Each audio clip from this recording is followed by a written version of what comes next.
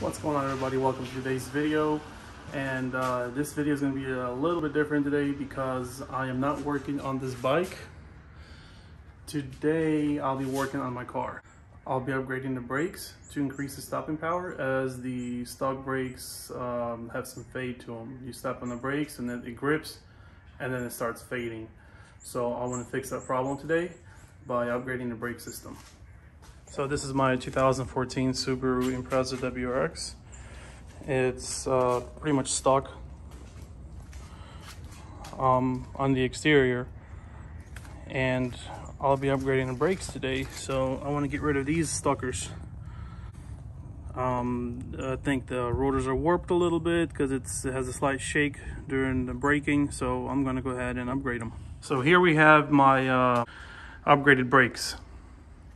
These are from a 2014 Cadillac ATS-V. These are Brembos. I bought these brakes on eBay. I guess they came out of like a wrecked car or something. I'm not sure, but I got them for dirt cheap, man. They were like 70 bucks a piece. So they were really cheap. And this is the mounting kit that you'll need to mount those brakes to the Subaru spindle. These are the spacers, and these are the 2005 STI rotors. They're 5x100 because the WRX is the 5x100 log pattern. We just press these out and press these in, and they come with these bolts that fit perfectly. So no drilling necessary. So let's get started. I think the first step would be just to clean these up. That's just how they came. Good thing they didn't cut these brake lines. I'm guessing the brake fluid is still in there. Well, some is still in there, which is good. I'm gonna probably reuse these pads because they still have a lot of life left on them. Good thing is it comes with everything. I mean, they came off straight off the car. It comes with the hardware and everything. So we're gonna utilize all that. And right now we're gonna get to cleaning.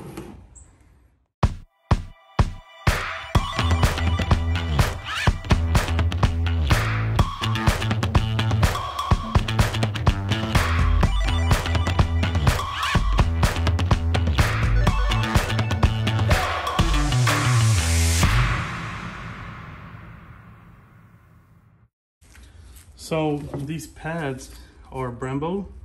Definitely gonna reuse them. They still got a bunch of life. I mean, they're like 70% maybe. Still got a lot to go before it starts squealing on here. So I'm gonna reuse them. Not wrong with them. So now to press these out, I'm gonna leave the bolt in here, and I'm gonna go to town with a hammer on this, and they'll come right out.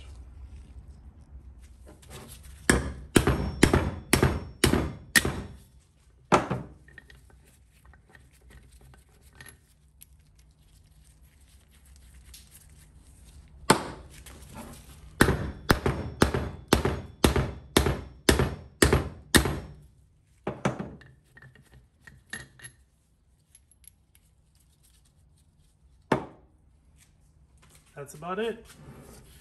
Now I'm going to do the same thing to the next one, and then we'll move on to cleaning.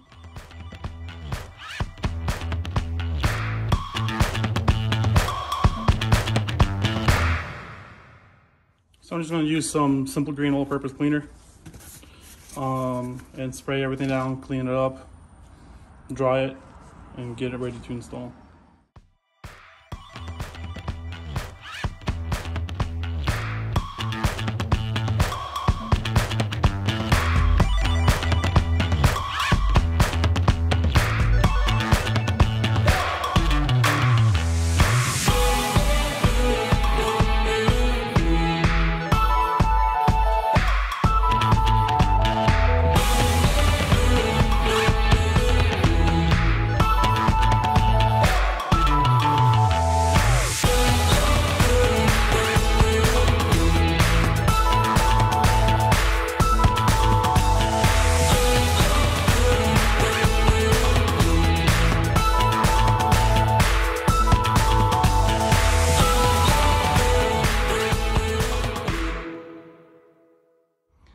I do have this duplicolor paint, but you have to use a brush to apply the paint. I have black and I have red, but I'm thinking I want to spray paint it because I don't like using the brush because it leaves like kind of streaks. It's a chemical brush, so it's kind of rough. It'll leave some streaks on the calipers. So I'm gonna go to the store real quick and pick up some paint.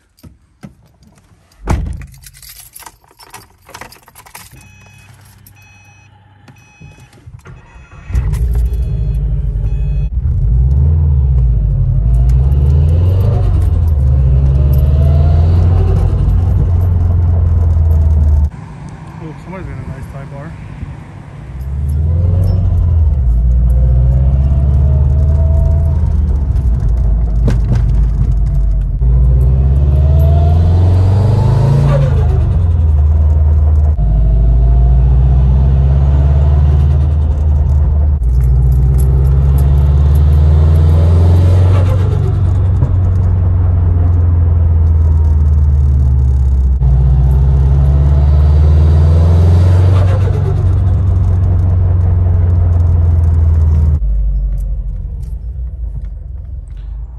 And we're back. I got the some green paint, lime green. This is some engine enamel, so it should withstand the heat. I got some clear coat as well, make it nice and glossy. I'm going to paint them this lime green color. The only thing that we need to do before painting these calipers is we need to clearance them, because this ridge here, I don't know if you can see that. There's a small ridge here that we need to shave down. I'm gonna use a grinding wheel. I wanna grind this down some. There's like a millimeter that I need to shave down so it doesn't hit the wheel, because these barely fit in here. The bottom one is no problem. There's plenty of clearance here. It's this part right here towards the top. All this I need to shave down.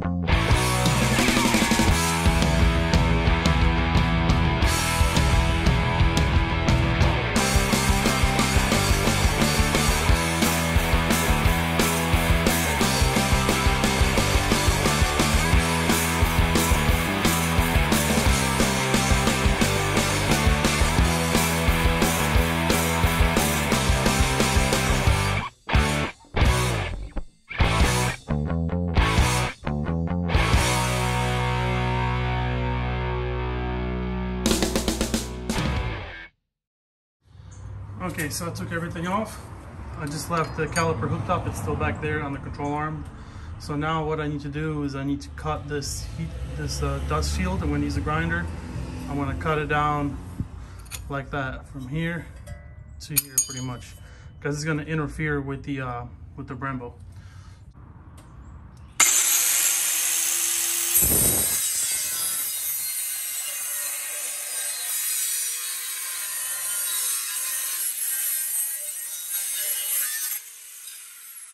Okay, so now we need to get these little inserts into the caliper. They need to go in like this. They need to be pressed in, and because I got a vise, I'm going to use the vise to press them in. So let's get started.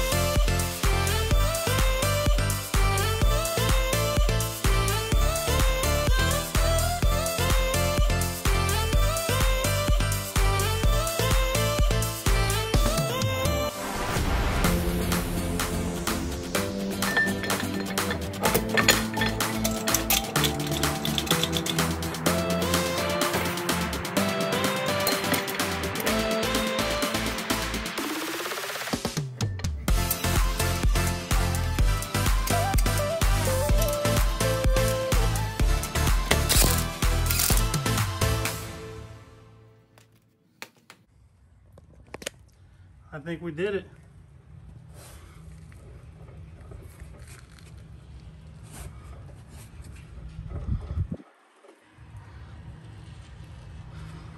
Oh no, that weight. That stupid weight is rubbing on it. Stupid weight.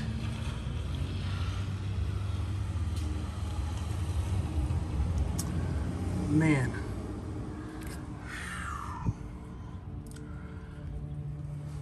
I think it'll clearance itself out.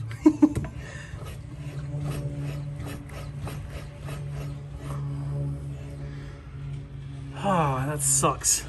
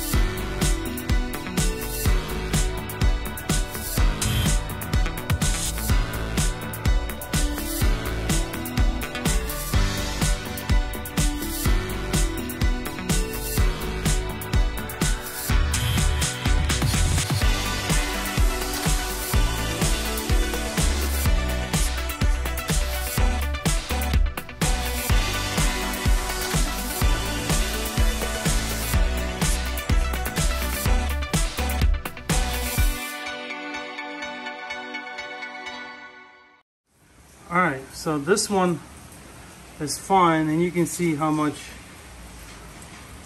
space I got there clearance. The only issue is these weights. They're hitting on it, on the wheel.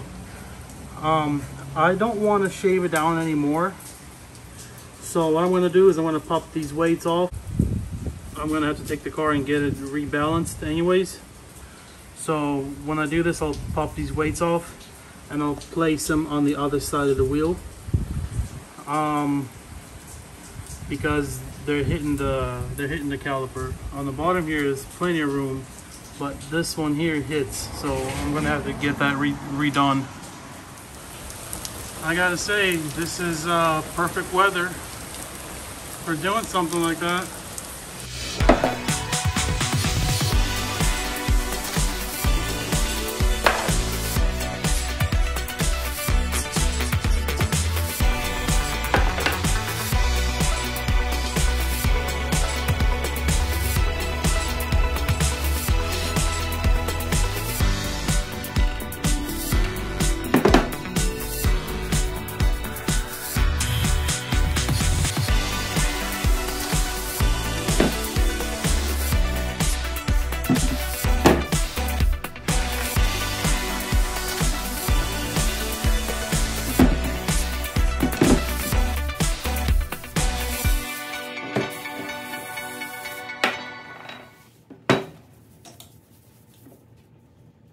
Hey guys, it's the next day. So I went ahead and I painted the calipers, but the issue is the paint wasn't sticking. I'm not sure what it was. Maybe it was too humid or was it too cold? I don't know. It just did not bond to the caliper. So this is what they look like. And I mean, you can see right here, it's just chipping off. It doesn't stick to the caliper whatsoever. It just comes off really easy, like chips away. So the sandblasting isn't an option because there's a line, and it's like 3 months or something you gotta wait before you get in. I called like 4 different places here in Jacksonville, and everybody's super busy. So what I'm gonna try and do, because this paint peels so easy, I'm gonna try and pressure wash it. See if my pressure washer will do the trick. So let's give it a try.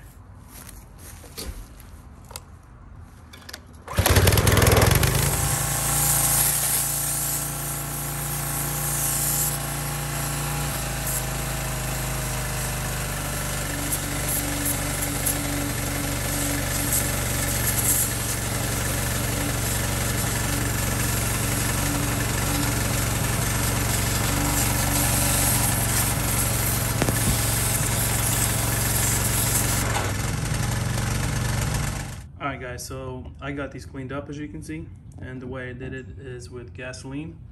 I used a spray bottle, sprayed some gasoline on them, used a toothbrush, and it came right off. And I went to the store, got some brake clean, sprayed them down with some brake clean to degrease them. And now I taped them up, as you can see. I'm going to try and paint one of them, just a small area in the back. Probably this one right here. Just going to paint like a small area right here in the back, and I want to see how the paint adheres, and if it adheres like it should, I'm going to go ahead and paint the rest of them. Okay, so I'm really happy how the paint stuck and it's on there for good. I guess I just didn't do a good enough job degreasing the first time I painted, but anyways, let's go ahead and finish painting them both.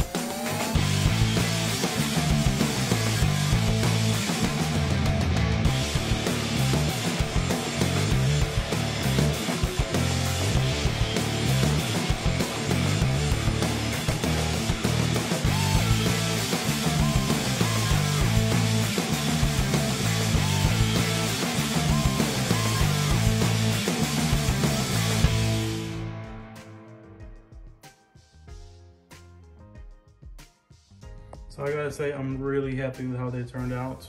The red looks so good. It looks really good in person. The camera doesn't do it justice. These are the high temp caliper decals that I'm gonna be putting on these. The paint's still a little tacky. I don't want to touch it too hard, but it's still a little tacky. So I'm gonna let it dry overnight, and we'll be installing them on the car. So I got the car all jacked up. I'm getting ready to take the wheels off, take the calipers off. I'm gonna get ready to install the new ones. But before I install them, I want to go ahead and put these Brembo stickers on them.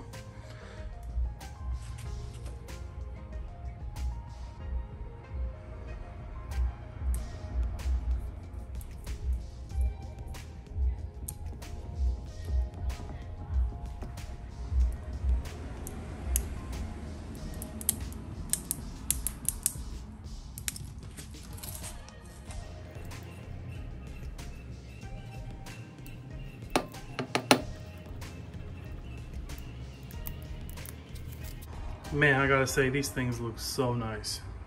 Let's go ahead and put them on the car.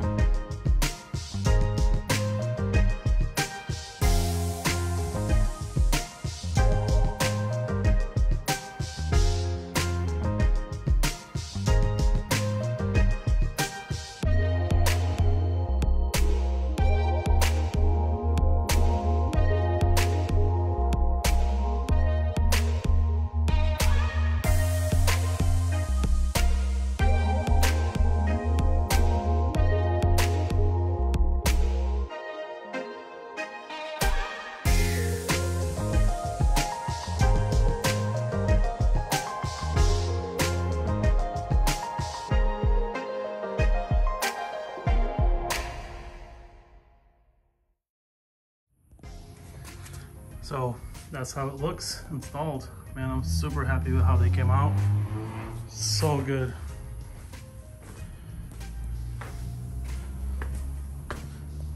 Yep. Man, they look massive compared to the stocks. These are huge upgrade. So what I wanted to do was wanted to compare the size of the rotors and the pads. As you can see, the STI rotor is much bigger, and the contact, the surface, the contact area of the pad is much greater as well. If you compare the two pads, I mean, this is much bigger. This pad will ride on here. It's a much bigger surface area, contact area, I mean, compared to that. As you can see here, what this will be, this utilizes this whole rotor, which is significant. So I'm hoping to feel a big difference in braking. Alright guys, so now I'm gonna ask my wife to come help me bleeding the brakes. She's been pushing the brake pedal. The fluid I've changed in here recently, so the fluid is pretty new, so I'm just gonna add a little bit and flush it out. So here we go. That's what they come out to look like.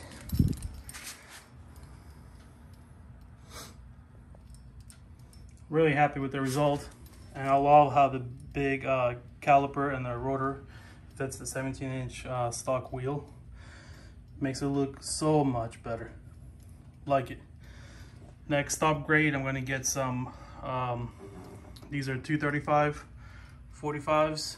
I'm thinking of putting some 245s, some better grippier tires, and coilovers, sway bars, some suspension work, because this thing has been on stock suspension for a while and it's making a little bit more power than factory. So I wanted to increase the stability and the handling of the car. So stay tuned, there'll be some more videos coming out soon. Thanks everybody for watching. Please like, share, and subscribe, and we'll see you next time.